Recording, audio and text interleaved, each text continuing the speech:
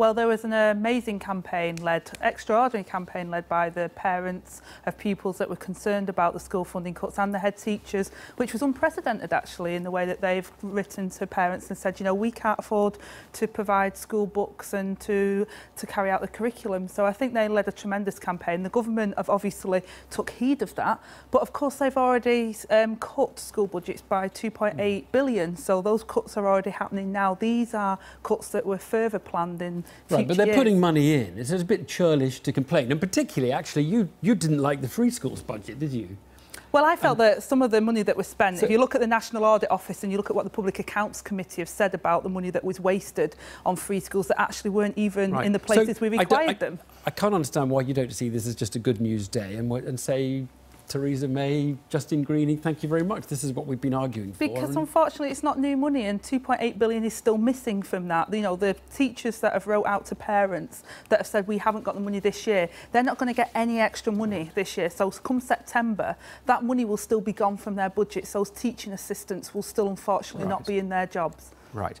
But they are on course to be by 2022 spending 4 billion extra on schools, aren't they? Well, they're saying they're not going to cut budgets any further. We have to look at the detail. But of course, there's no new money. That's the important thing about this as well. They've taken it out of one hand and put it into another, and they haven't even been clear about where that money's coming from either, which is a real concern because, of course, we know that we need school places. We know that there's a crisis in terms of our class sizes are increasing. So if they're not creating free schools, which I prefer actually local authority schools, then they need to be putting the money in there. Now, what's interesting, and people have sort of argued this against your party's policies, is if schools are in need of so much money, why would you have a policy of spending twice as much than you were planning to spend on schools on wealthier university graduates by abolishing loans, by abolishing fees? Because that was by far the most expensive thing in your manifesto, and it was going to do nothing for schools.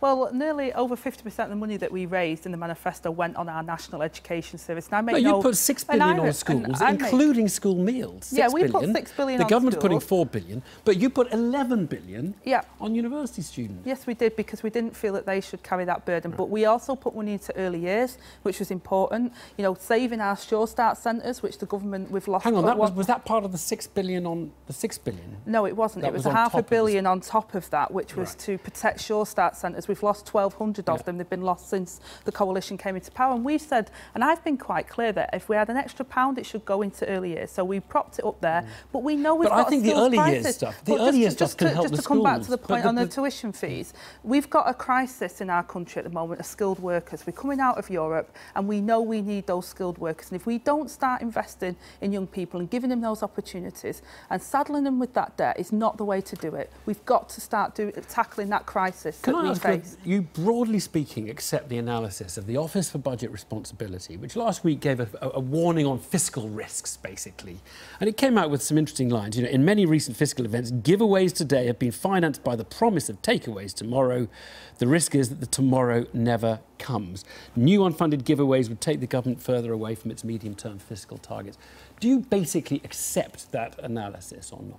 Well, our manifesto was funded, and we talked about investment in our future and in our regions, the regional banking structure, about skills that our regions require. Businesses tell me, when I go around to businesses, they say to me, Angela, we don't have the skilled workforce that we require. And that's why they go to Europe and other places for them. So one thing in your manifesto, one thing in the election that was not costed was the promise to students who have already graduated and paid £9,000 fees, retrospectively to write off or to do something about their debt. That's right. Presumably that has gone then. I mean, well, no, it was an aspiration that Jeremy said that he would want to look at, our leader, but it was never in the manifesto. So, but don't bank on that happening if you're one of those people and Labour wins said election. Well, no, it's not a case of banking on it. Let's be clear, that 100 billion of debt is what this government has saddled the current students with. What we said is if we were in government, we would abolish tuition fees, and we would look at that as an aspiration. We've not made any promises on the 100 billion of debt that this government has created on the students of today.